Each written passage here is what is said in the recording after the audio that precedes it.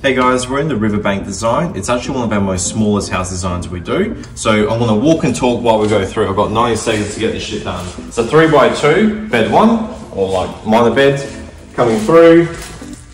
The other minor bedroom in here. Then you got your spare bathroom coming through, extra linen. And then this is the ensuite. It's very small, like I said. It's just a single shower, toilet, basin into one. A bit pitch black at the moment because we're still midway in construction. Master bed will still fit a queen or a king in here.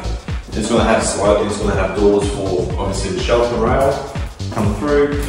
It's actually an open fucking laundry in this one because this is designed for a 200 square meter block. So 10 wide, 20 deep. That's your living area, and then your dining, and then your kitchen as well. So it's still quite a large kitchen for the setup and what we're looking at. It's something to keep in mind.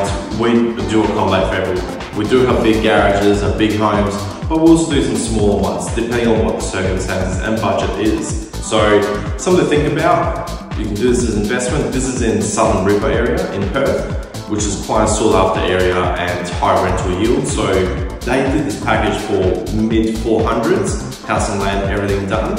So it's something to keep in mind, well under the median house price and very good for rental return.